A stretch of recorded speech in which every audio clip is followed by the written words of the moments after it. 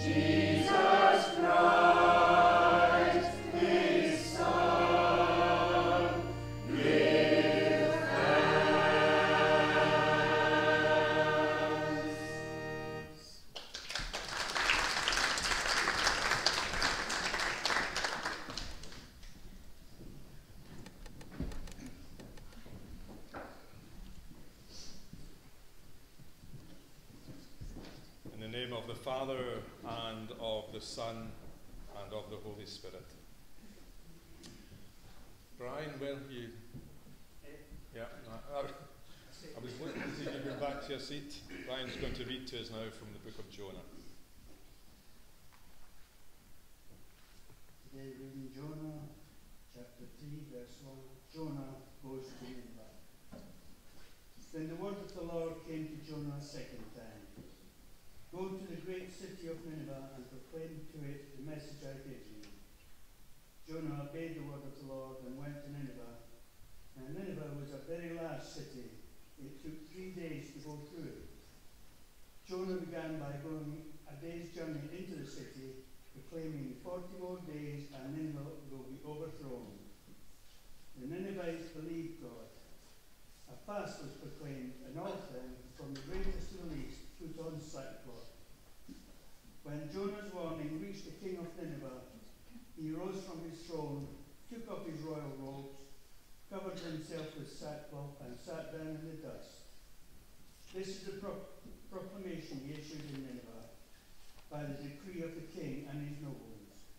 Do not let people or animals, herds or flocks taste anything. Do not let them eat or drink, but let people and animals be covered with sackcloth. Let everyone call urgently on God. Let them give up their evil ways and their violence. Who knows?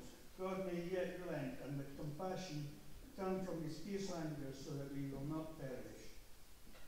When God saw what they did and how they turned from their evil ways, he relented and did not bring on them the destruction he had threatened. Amen. Amen. And this is the word of the Lord. We now sing as a welcome to people who come to worship, verse 1 of the hymn 198, if you have a hymn book in front of you, but it's on the screen. Let us build a house.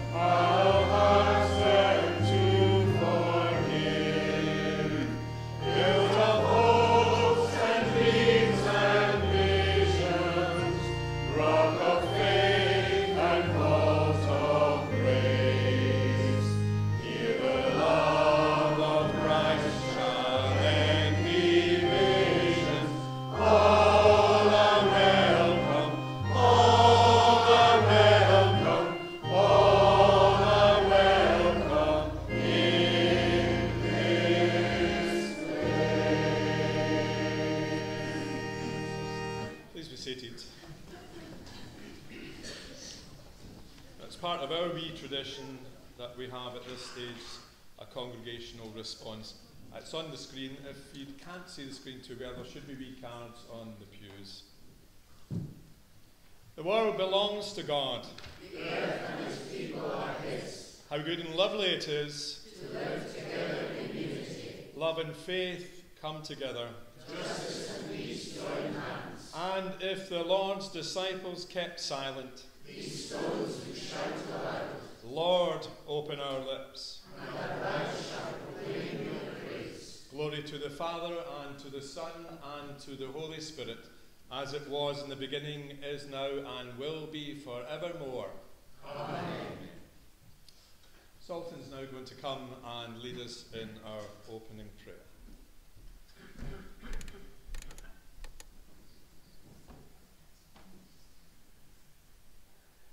Let's join our hearts in prayer. We praise your holy name, Lord God Almighty. We praise you, for you yourself are love. And we can enjoy your presence in our life every day. We praise your holy name, Almighty, for you are good.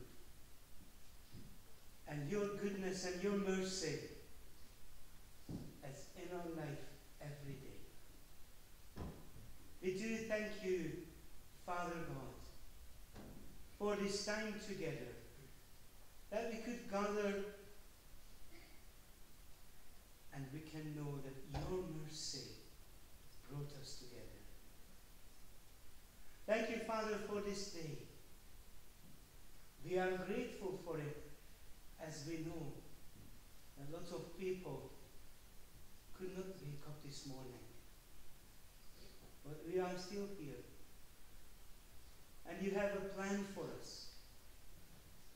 A plan what only you know. But we are seeking your will. We are seeking to know the way we need to go on. So, Father, we are praying that you come and be with us. That your word may be proclaimed. And we are praying for your Holy Spirit to work in our hearts and minds that we may understand your word, that our hearts might be humble and obedient. Father, blessed be your name. This is what we pray for at this time. And we call you, Lord, that by your Spirit you come and rest upon us. And we are praying for Donald, that you be with him as he preach your word, that it might be your message. Father, be with us. We pray for this. And we also pray for our friends and families who could not come this morning. Bless them. We pray and call you now, in the precious name of our Lord Jesus Christ, our Saviour and Savior. Amen. Thank you, Zoltan, and thanks be to God. Laura, where are you? There. Laura's going to read to us from 1 Corinthians.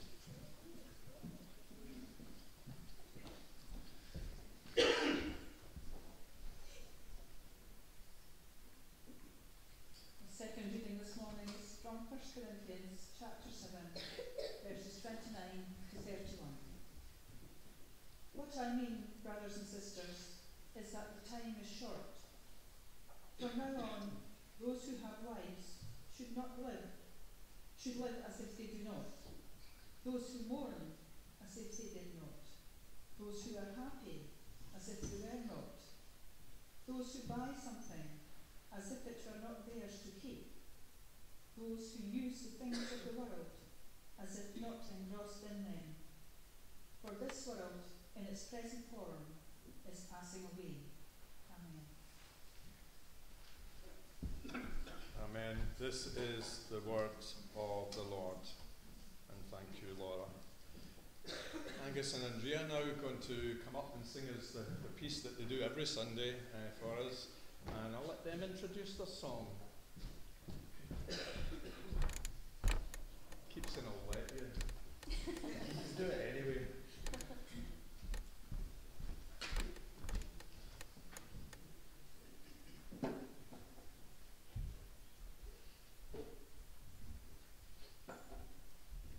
Good morning. Good morning. The song we're going to do today is called Echo. We've done it a few times in our other congregation, but hopefully you recognize it and please feel free to sing along with us. Yeah.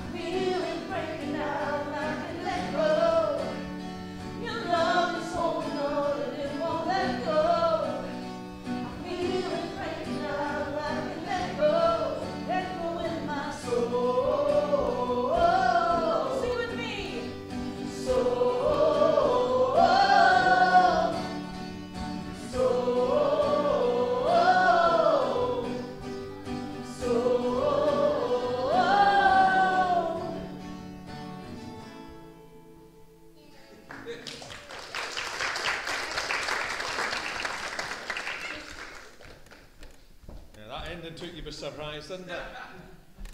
So, thanks, Angus and Andrea. A song about how God's love keeps on going on. Like an echo, echo, echo. We have a sense of humour in this congregation. At least somebody's laughing. Our gospel reading is from Mark chapter 1, in fact, and the verses 14 through to 20. A section of scripture I'm pretty sure most of you, if not all, are aware of. Let's hear the words of God. After John was put in prison, Jesus went into Galilee proclaiming the good news of God. The time has come, he said, the kingdom of God has come near. Repent and believe the good news. As Jesus walked beside the Sea of Galilee, he saw Simon and his brother Andrew casting a net into the lake, for they were fishermen. Come, follow me, Jesus said, and I will send you out to fish for people. At once they left their nets and followed him. When he had gone a little further, he saw James, son of Zebedee, and his brother John in a boat, preparing their nets. And without delay, he called them, and they left their father Zebedee in the boat with the hired men, and they followed him. Amen, and thanks be to the Lord for all the readings we've had from his most holy word, and to his name be all the glory, the honour, and the praise. Amen. We usually have a very short prayer at this stage. Let's pray. Lord, be in our hearing, but also in our listening. Be in our thinking, but also in our understanding. And Lord, be in our hearts and in our doing the things that you would have us do, in the name of and for the sake of Jesus Christ, our Lord and our Saviour. Amen. It might come as a surprise to some of you, but ministers are always scrapping around for material when it comes to delivering a message, because some of us at least try to keep it as fresh as possible.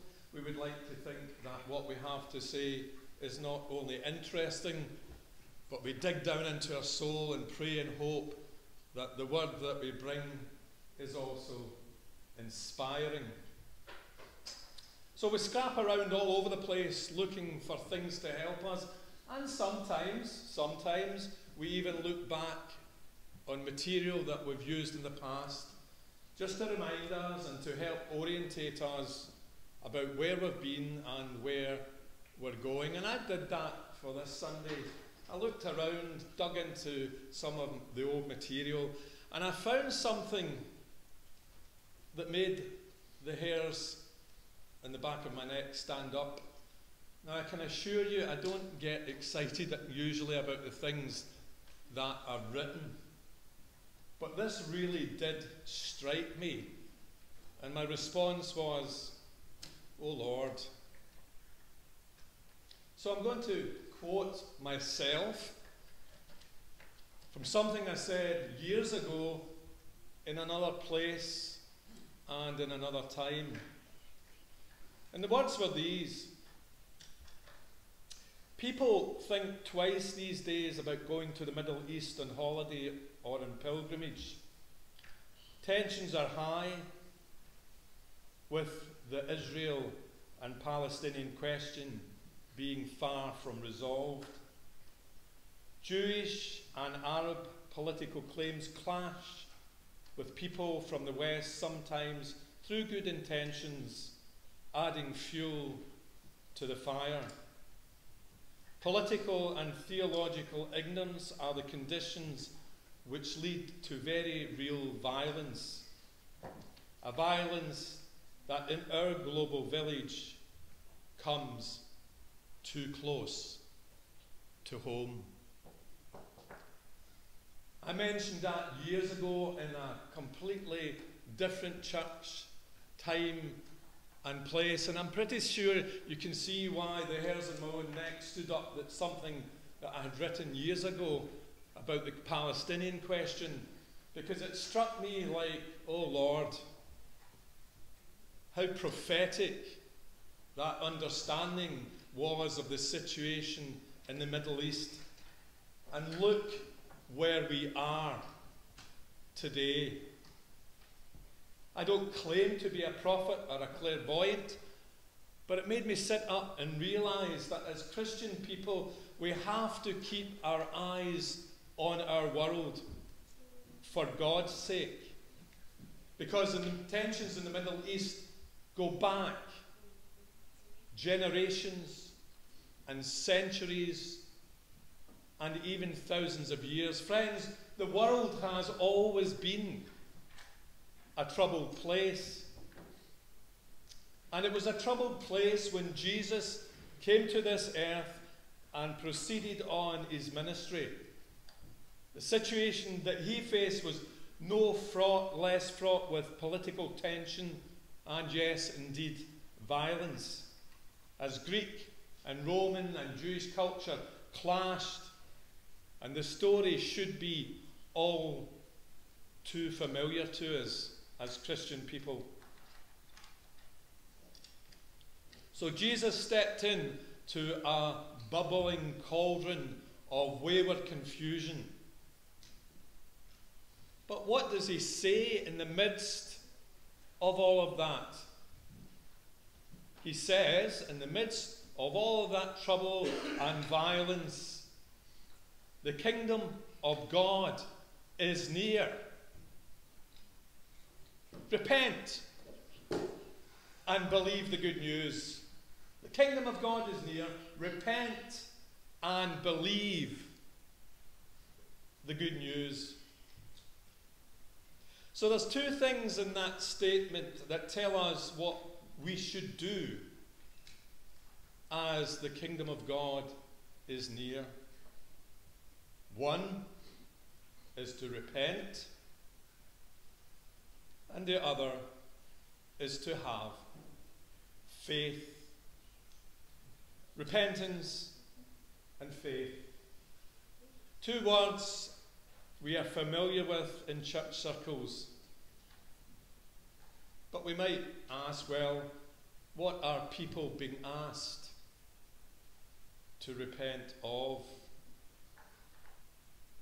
Well, like the Pharisees, we could go around making a list of all the rules that we have broken, all the sins that have been committed, and in confessional fashion, tick them off one by one. But the call to repentance is much more profound than that. Mark doesn't go into any kind of detail like that throughout his gospel, and his economy of words, I think, are deliberate. Because what people have to repent of back then, and what people have to repent of now, is a general godlessness that leads to wrongdoing in the first place.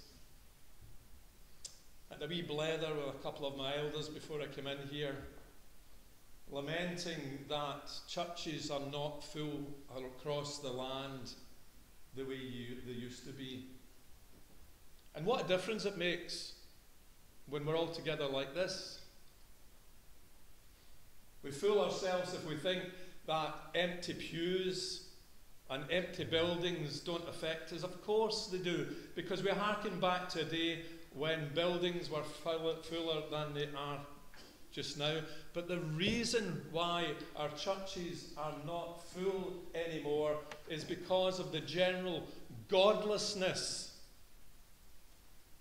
in our society. We are no longer living in a Christian country. We are secularized. And God gets pushed aside. And people go their own way and do their own thing. In fact, they sin, as we all do. So I'm not saying that we're better people. But those of us who still worship God, still have a belief in a God that can make a difference, and we understand that we need to say, sorry, Lord, why is it I've not passed on the gospel? Sorry, Lord, why are we as churches not getting the gospel into our community? So yes, we all have to repent, but so does the rest of society. The trouble is, they're so far from God now that they don't know what they have to repent of. But what we all need to repent of is those times when God is not to the fore of our lives and we're not living according to his will. That was the whole point of Jonah, wasn't it? He had to go to a godless people, a people who had forgotten who he was, and he was given it. No way. Have you seen that lot? Or in time, he was persuaded to go and to speak to the people of Nineveh. And for his pains, he was chucked off a boat, swallowed by a big fish, spewed out, makes it to Nineveh. And what do? They repent because they hear the word of God. They go and put on sackcloth and sit in ashes to show how serious they were about their business. Maybe if the General Assembly of the Church of Scotland put on sackcloth and sat in ashes, we'd be much further forward than we are. But if we require that of the highest gathering of our denomination, if we ask it of the assembly, we have to ask it of ourselves as well. What do we have to do to convince God that we are penitent? Penitent and receiving the good news and being so excited about that we can't but tell it to other people. That's kind of what draws people like Zoltan and myself into the ministry. There was a day when we got excited about the gospel and wanted to tell other people, lots of people, to tell the world. Are we so excited now? Well, I don't know about you, Zoltan, but it's hard to keep it up. But we are, because if we weren't facing what we face, we wouldn't be here still doing what we're doing. And so I'm encouraging us that we need to get excited about the gospel once more. Because Jesus was saying to the disciples, the kingdom of God is near.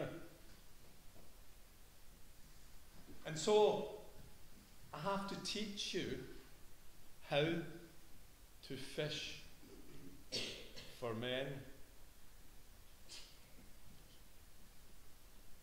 People might be cynical these days and think, well, because we're living in a land that's secularized and the churches are not as busy as they used to be, what's happening to Christianity?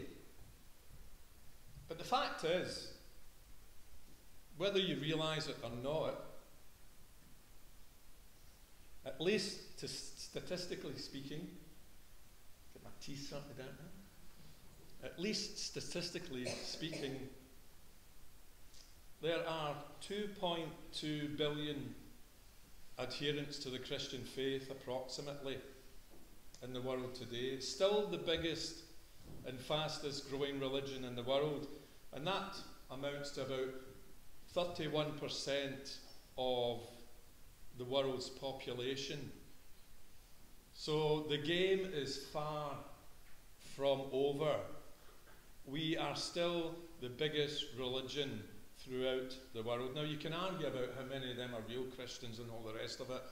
You can do that when you go home. But the point is that statistically, the faith still makes an impact. So just take a moment and think what might be possible if the Western world was to waken up once again to the gospel of Jesus Christ. Because we have more people alive on the planet now than at any other point in history. And the West, my friends, when it comes to Christian faith, is getting sluggish and sleepy. So think of the difference it would make to our world if we all woke up and all of a sudden thought, we need to get out there and tell the good news. And what did Jesus do to achieve that? He took ordinary people, fishermen, and said, follow me, and I will teach you to fish for people. Fishing's not easy, is it? It's a hard trade, and even with all today's technology, don't know if you watched all these documentaries and things about guys going out into the ocean with their fancy new boats and their electronics. But the one thing that they still have to contend with, just like they did 2,000 years ago, is the weather. And what these guys, and sometimes girls these days, do on the deck of a ship that's getting thrown all over the place to make sure that you and I are fed, is, in my mind, pretty awesome. But it's hard. And it's dangerous. And Jesus said to the disciples, come, I'll teach you how to fish for people. And all of you know that that is hard and it's dangerous. It's hard because people treat you with suspicion. It's hard because people do not understand you. And it's dangerous because you might be ridiculed. And it's dangerous because some Christians still die for their faith, even in the 21st century. Jesus wasn't implying it was an easy thing, but he was saying it's something we have to do. If people have any hope of hearing the gospel, as Paul tells us clearly, if they're to hear it, first of all, you need to tell it. And we're all called to do that. Not just ministers, not just elders and deacons, not just youth workers, but the entire church is expected in one way or another to do that. And I would postulate, my friends, that we've been rubbish at it for quite some time.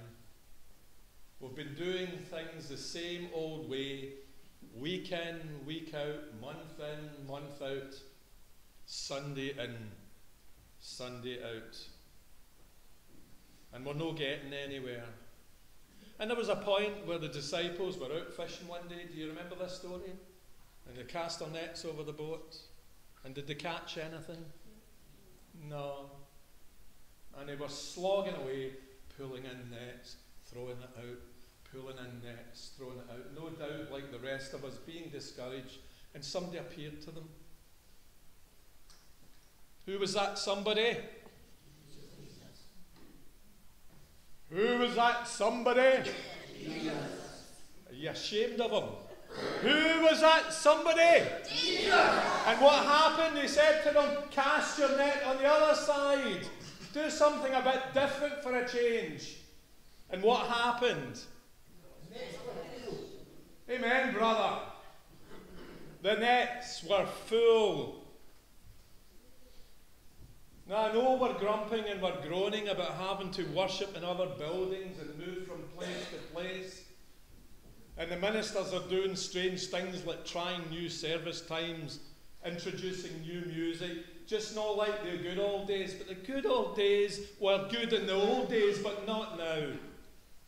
And we have to do things differently.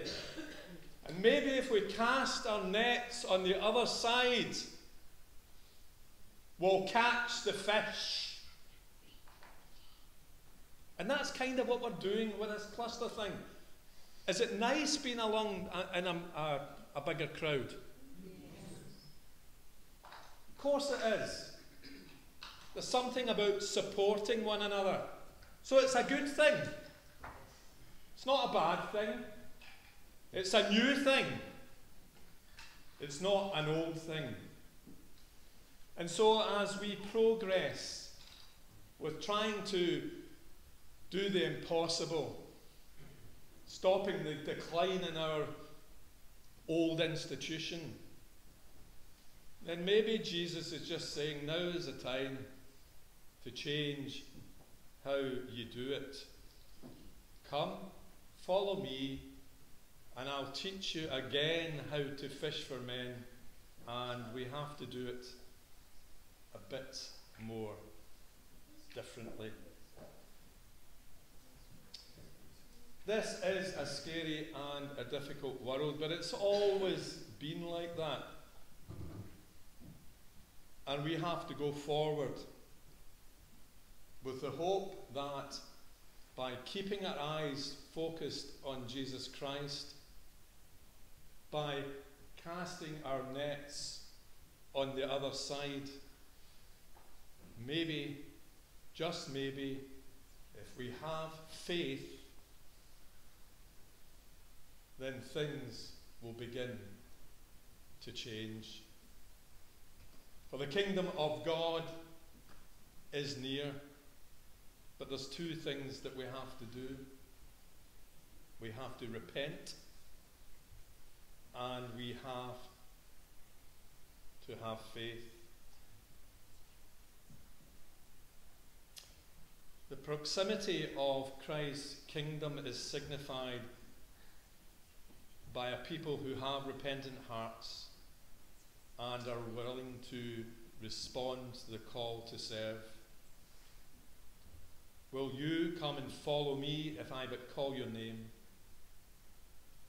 Will you leave yourself behind and never be the same?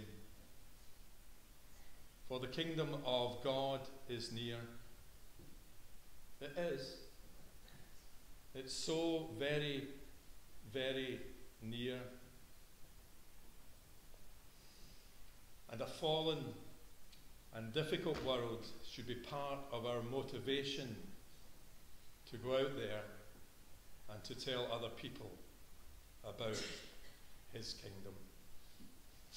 Amen, and thanks be to God for the preaching of his word, and to his name be all the glory, the honour, and the praise. Let's sing that together now in 533 in the paper if you're using the paper, but it is on the screen. Will you come and follow me?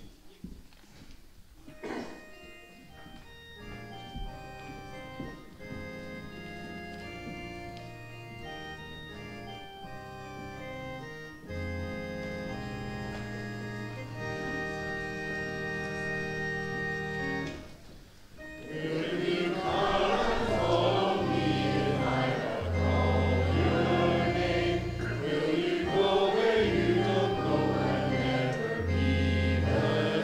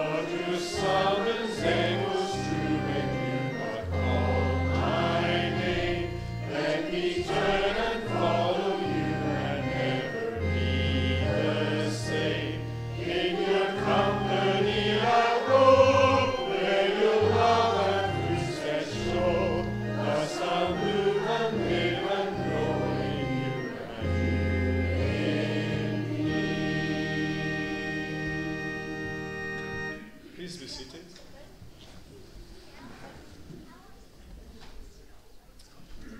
In Psalm 51 in verse 10 it says, "Create in me a pure heart, O God, and renew a steadfast spirit within me." Angus and Andrea are now going to lead us in what I suspect is a newish song for many of you, and it's called "Purify My Heart." I'll let you remain seated for this because as many as possible have to see the screen, but it's "Purify My Heart."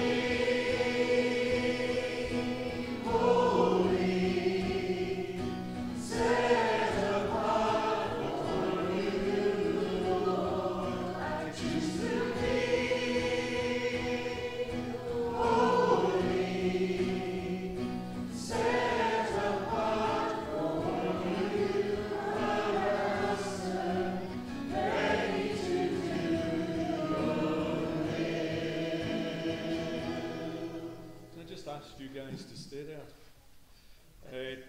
See, when I heard you all singing the word holy, I felt it.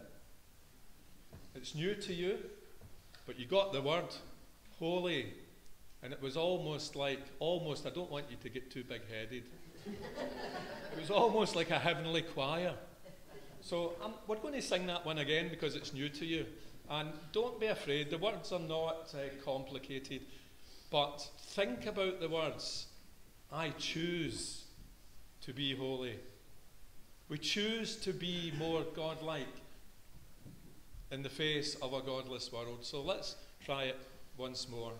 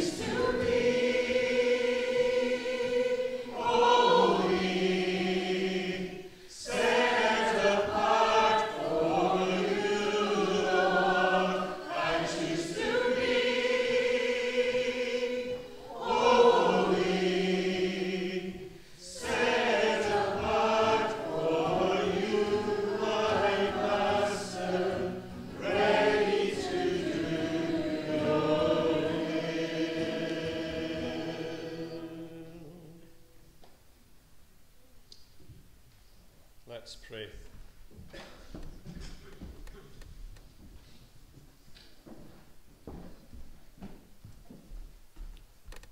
Lord, we have thought of our troubled world. We have thought of the challenges of being your people and the call to make a difference in this world. And we can do so by being holy. Not self-righteous, but holy and set apart for the work of your kingdom. Father, we sometimes look at our world and wonder what we can do. And one thing that each and every one of us can do is to be your people, to choose to be holy, to proclaim the good news of the kingdom of God. For it is as near now as it was when Jesus told it to the first disciples. And so with that, we do pray for our world and all its troubles, asking what we can do to make a difference to the glory of Jesus Christ. to be holy, to be your people. Create in me a pure heart, O God, and renew a steadfast spirit within me. Lord, we confess that it's hard to be steadfast when we're discouraged, but might we leave this place today encouraged that you are still with us, that the kingdom of God is near.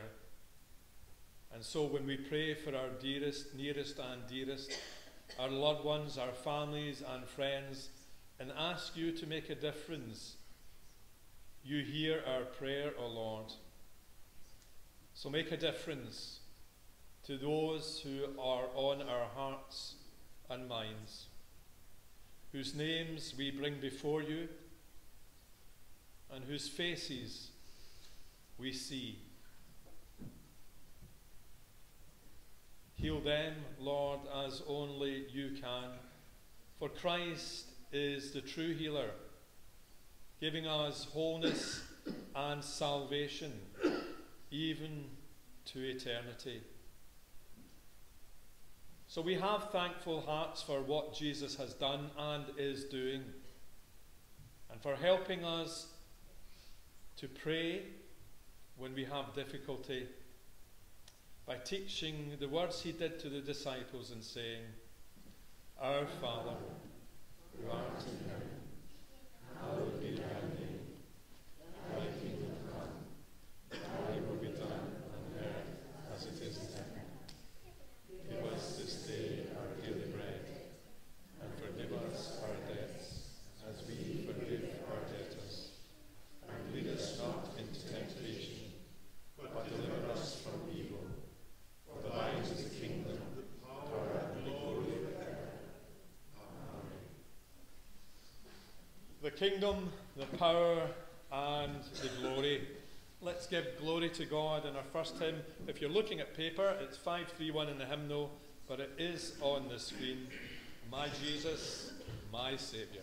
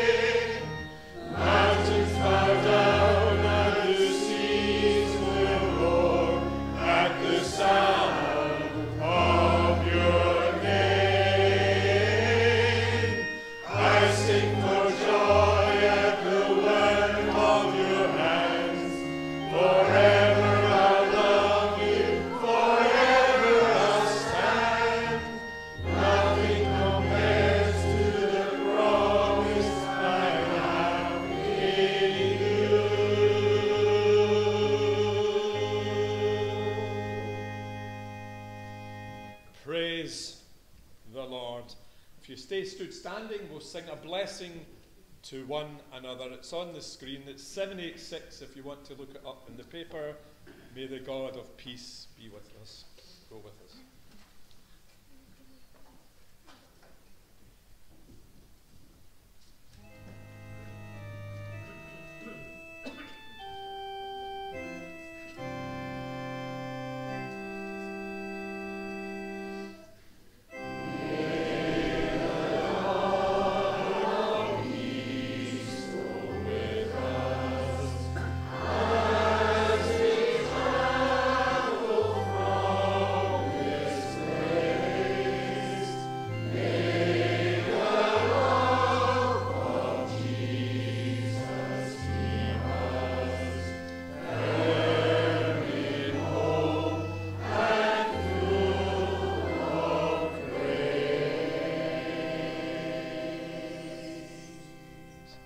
Please be seated.